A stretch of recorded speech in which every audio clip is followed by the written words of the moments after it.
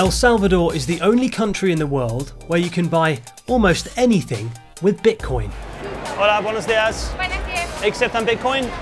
Sí, caballero. Last September, the country's cryptocurrency-loving president took the unprecedented decision to make Bitcoin legal tender. This will generate jobs and help provide financial inclusion to thousands outside the formal economy.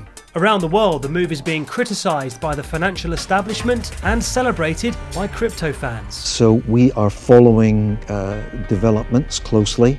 And now El Salvador is leading the wave, you know. We're proud. But are the people here embracing Bitcoin? Bitcoin ha ayudado mucho a este pueblo.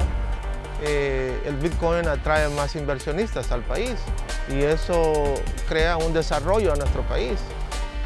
Is El Salvador's big Bitcoin gamble paying off?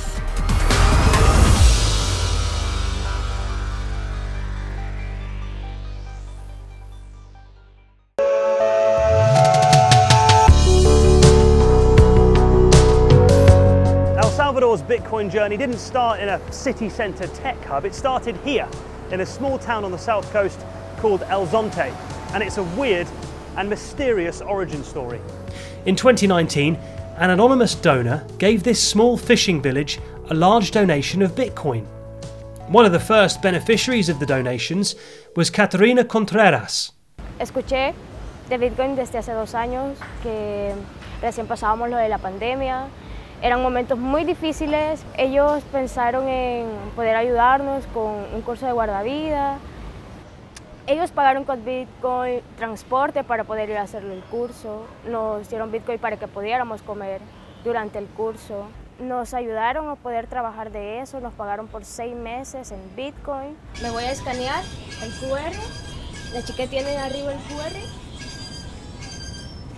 Lo escaneo y pongo 1.50, enviar, pagar. Listo. Bitcoin ha ayudado mucho a este pueblo.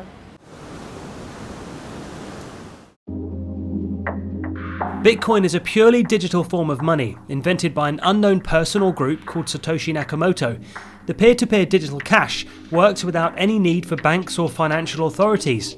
The unprecedented project in El Zonte, now renamed Bitcoin Beach, has sparked the imaginations of crypto fans the world over. So this is Hope House or Bitcoin Beach, how people know our project. This is like the first circular economy that we created like 3 years ago. And our president have been saying like many times in public that Bitcoin Beach was the project that inspired them to make Bitcoin a legal tender. What was it like for you the day that Bukele announced he's going to do that in the whole country? It's a dream that come true, but not just for us. There are many people around the world that were waiting for this. Everyone was dreaming that this will happen one day. So when Bitcoin arrived here, we see people saving money for the first time. We see people transacting digitally for the first time. I born in this community where the opportunities that we used to have were a few.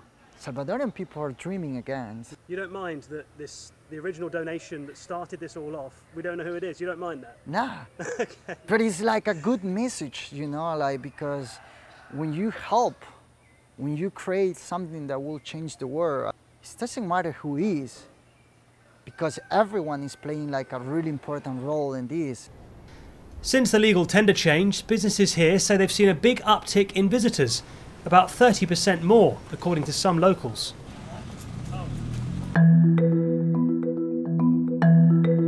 In the capital, San Salvador, Bitcoin is less accepted by businesses.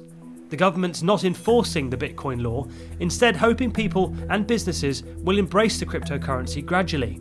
Key to their plans is the heavily marketed and heavily subsidised Bitcoin app called Chivo.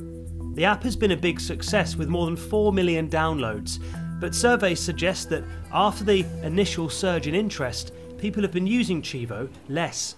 This place is a really good example of the lengths the Bukele government is going to get people to download the Chivo app and use it. This is the largest animal hospital in the country. It's brand new. People are travelling from all over to bring their pets here. The reason is, if they pay using the app, preferably in Bitcoin, they can get all the care their pet needs for 25 cents.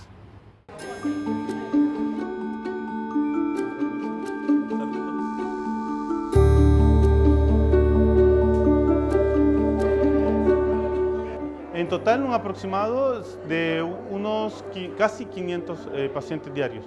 Melvin Rogel, the director of the hospital, says his staff have been flat out ever since the centre opened. ¿Cómo se llama? Apoyo. He venido en seguimiento porque él se quebró la patita y la pelvis hace un mes y medio. Hemos pasado ya a la consulta y al baño. Para pagar en el hospital Chivo Pet, usé lo que es la plataforma de Chivo, pagando siempre con Bitcoin.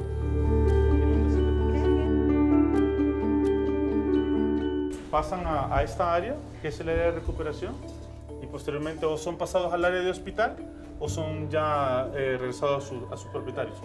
It can't be 25 cents. Sí. 25 centavos, sí, todo. Cualquier cirugía, por más compleja que sea, todas tienen un costo de 25 centavos pagando con la wallet con Bitcoin. We were told by staff here that the multi-million-pound centre was all being paid for with the profits of Bitcoin. But when asked, the government couldn't tell us where these profits were coming from.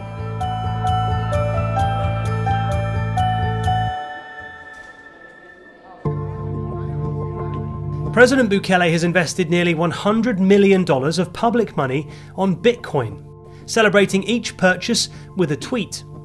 The country now has 2,300 Bitcoins, often buying them when other investors are fleeing the market. Most of the coins have not risen in value since being bought, and none have been sold anyway, making profit impossible. The Chivo app is also costing hundreds of millions to roll out and run. Tatiana Mariquin is a Salvadoran economist extremely worried about the money being spent. Me parece que hay una manipulación muy grave de dinero público adentro de Bitcoin. Tampoco sabemos exactamente en qué momento compraron Bitcoin, con qué dinero compraron Bitcoin. Hay muchas preguntas acerca de cómo se está manejando ese dinero.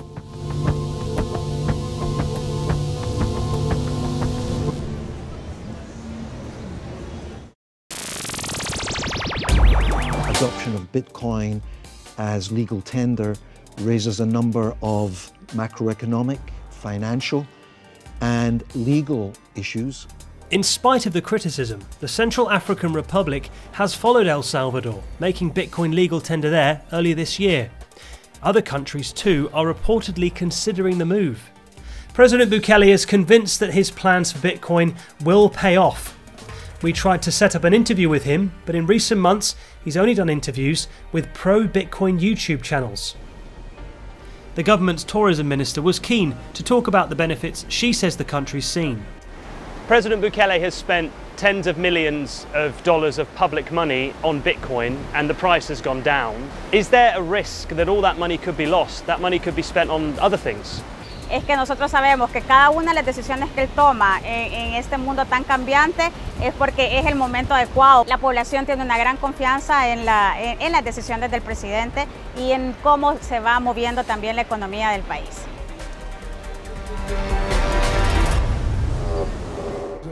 In fact, the Bukele government is doubling down on Bitcoin. He's planning to build a state-of-the-art city shrine to cryptocurrency. He wants to harness geothermal energy from a volcano to not only power the city, but mine for Bitcoin.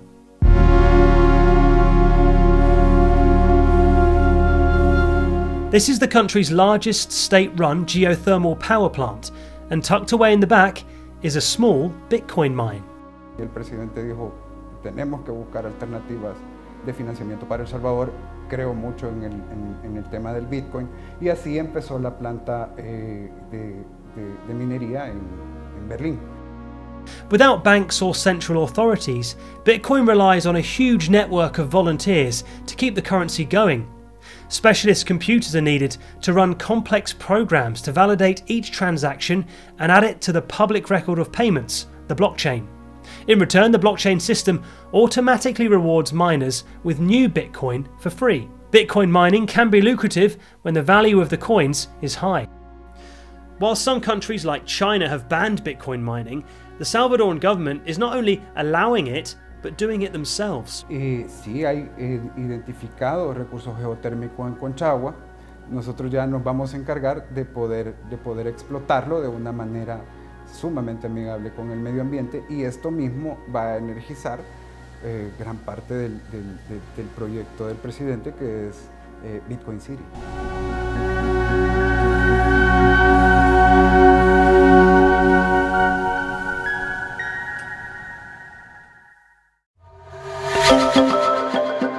It's a further 2 hours drive east to get to the volcano itself in La Union. The spirit of the mountain lookout point and campsite will look directly onto Bitcoin City. Luis Diaz owns and runs the business here and is very excited about the president's plans. Hace como 3 meses pues vinieron inversionistas, pero que les gustaba el lugar y que si estaba interesado en venderlo. Tajantemente le dije que no, que era un proyecto familiar y que yo pues no eran mis intenciones eso. Y me ofreció los 110 bitcoins. En dólares, like 4 millions. El bitcoin atrae más inversionistas al país y eso crea un desarrollo a nuestro país. But there are fears the government won't be able to raise the money it needs, and it comes as the public finances are in drastic need of improvement, with hundreds of millions of debt due to pay next year. Will Bitcoin City ever actually exist? Si ya se tiene toda la planificación de cómo se va a construir, incluso nosotros desde turismo estamos ya planificando proyectos que vayan a beneficiar justamente la construcción de Bitcoin City. At the moment, it's too early to say if El Salvador's Bitcoin gamble could pay off. President Bukele is relying on many things going the government's way, including the price of Bitcoin rising, and a largely ambivalent and apathetic public getting behind the currency. The overall impression here is that cash is king for Salvadorans, and getting people to embrace a complex cryptocurrency is proving to be extremely challenging and costly.